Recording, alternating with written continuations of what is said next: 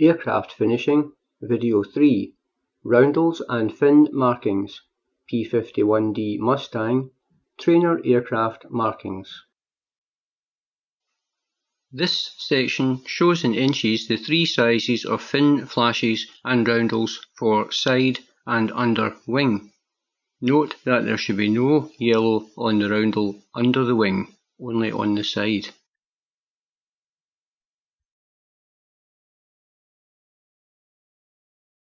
Undersurface of view of roundel. The size is determined by the size of the aircraft, as for roundels on fuselage, except that there is no yellow. Roundels, sizes, letters and camouflage schemes need not be committed to memory. For full detail, look up DTD 360.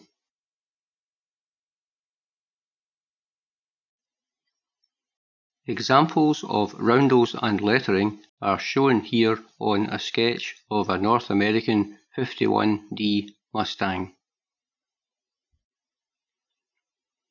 This and the following image show sizes and positioning of letters and roundels on training aircraft.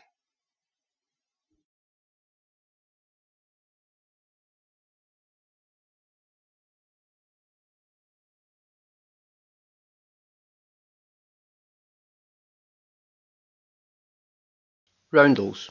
First method. If masking tape is available, mark out red, white, blue and yellow. Spray yellow and white. Allow to dry and mark out blue and red again. Mask off yellow and white. Spray blue and red and remove masking tape. When the entire roundel is dry, mask it off and spray camouflage colour on aircraft. Second method, as above, except it is done after the aircraft has been camouflaged. If no masking tape is available, first method, camouflage the aircraft in required scheme and mark out the roundel as follows, using a pencil and string as a compass. When the roundel has been marked out, then 1. Tie a 1-inch brush onto a string and using this as before, paint in the yellow using C materials to allow quick drying. 2. Paint in the white, or preferably spray the white on and then mark out the red and blue again. Use C material. After 30 minutes, the yellow and white will be dry, and we can now proceed to paint in the blue and red using S materials. The reason for S being that it is easier to apply with a brush on a large surface than C.